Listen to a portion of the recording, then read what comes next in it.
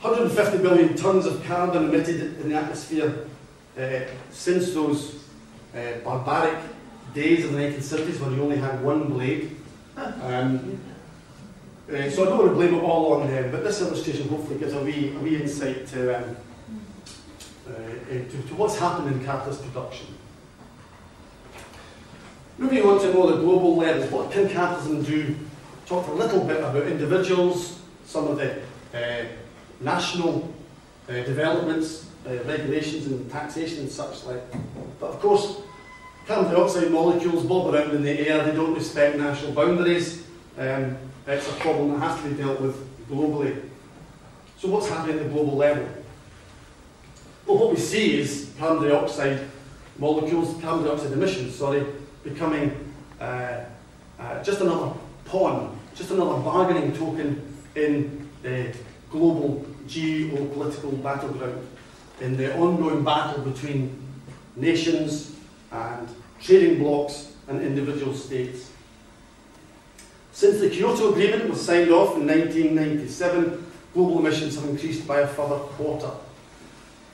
As we know, recently the US is now coming to the table, albeit reluctantly.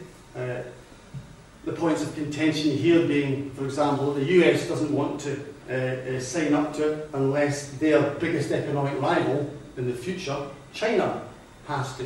If the US is going to be handicapped in terms of its economic growth in the future, they want to make damn sure that China is as well.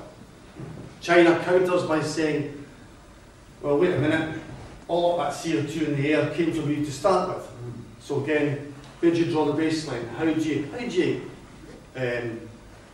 pull together an agreement when you have all these competing influences, nations, companies, industrial sectors, all trying to protect their market and, in fact, increase their market share, if possible, during this shift from non-renewable to renewable economies. An example of this problem was the Guardian published last week. The Gardner reported that the UK is attempting to make its investment in renewable projects overseas count in terms of the UK's contribution. So again, that's up for debate.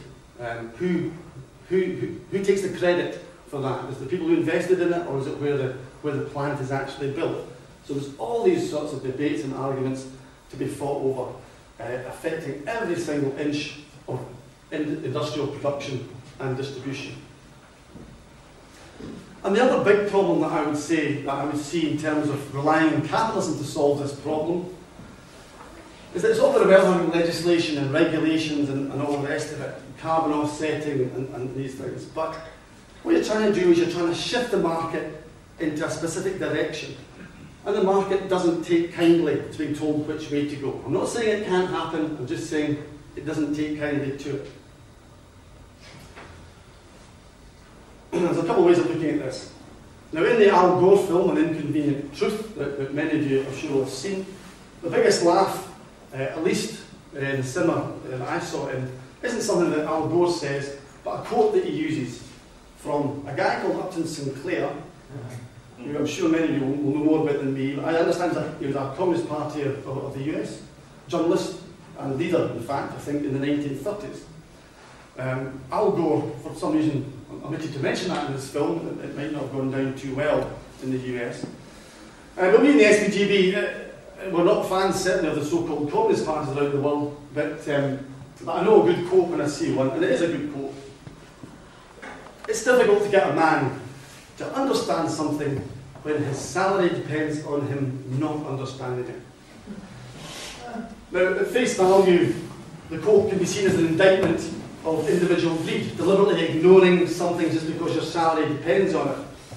But I would broaden it and extend its relevance beyond the individual and to society at large, which I presume was Upton Sinclair's actual intent behind the quote. I don't know the context of the quote, I must admit.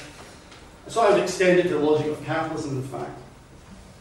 There are laws and statutes and regulations prohibiting you from using children in factories or putting them up chimneys, that prohibits you from polluting rivers or from killing workers in your workplace. But there's no law that says an employer must make a profit. There's no delivery of profits to shareholders regulations. There's no Production for Profit Act 1974.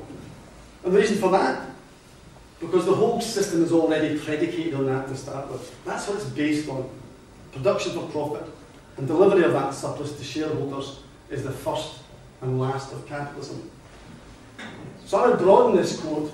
It's not so much a criticism of human foibles as a criticism of economic circumstances.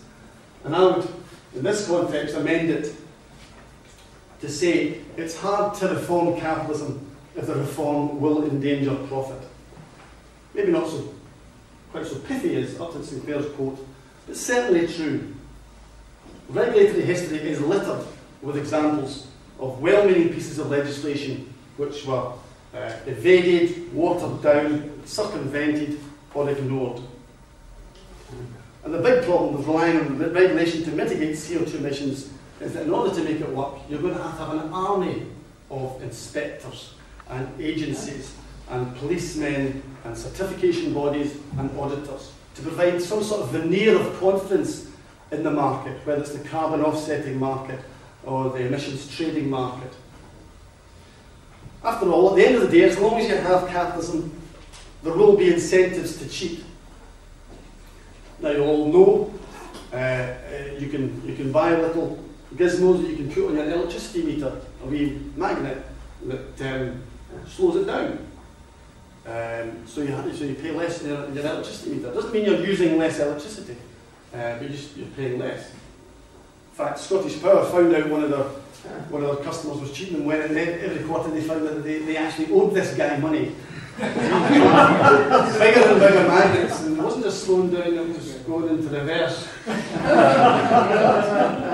Now this is what people do for their own energy budgets and their own energy bills, because it's much the same criteria that's used for a lot of the CO2 at the moment, the assessment of what somebody's emissions are. You're not actually going into a chimney stack and measuring what CO2 is going up a chimney stack. That's the job I do, by the way, is measure things coming out of chimneys. And but we're not asked to look at CO2. You measure it by looking at a company's utility bills, and you work out from that. So I'm not convinced that there's not going to be a lot of people slowing down their electricity meter. Maybe I'm just being cynical. But there's an incentive to cheat. You can bet people are going to be cheating. Last week the papers exposed a biofuel scam, whereby people were taking biofuel, and I think they were selling over to the US, and again it registered as being a biofuel over there and bringing it back over. Some sort of complex arrangement that I didn't, to be honest, read the whole article, as you can probably guess. But